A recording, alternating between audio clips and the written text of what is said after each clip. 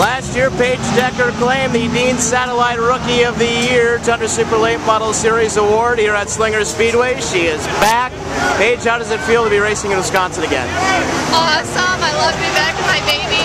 I guess we just had a tough time at the Slinger Nationals. You know, we still made it in, which was awesome, but we're ready for some revengeance this time. The car's good, so I'm excited.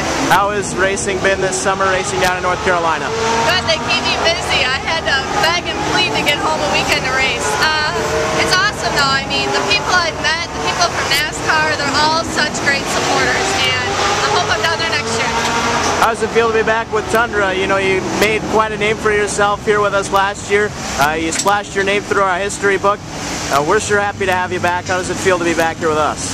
Good. I loved racing with you guys last year, and like I said, I had a few choices of races to come back to, and I picked you guys for one of them. So obviously I like racing with the Tundra series. They're great. They always treat us well, and let's hope we can get it on the podium tonight. Give me a prediction for today. I got good feelings. The car's good. Paige Decker, last year Rookie of the Year here at Slinger Speedway with the Tundra series. She's back looking for a W.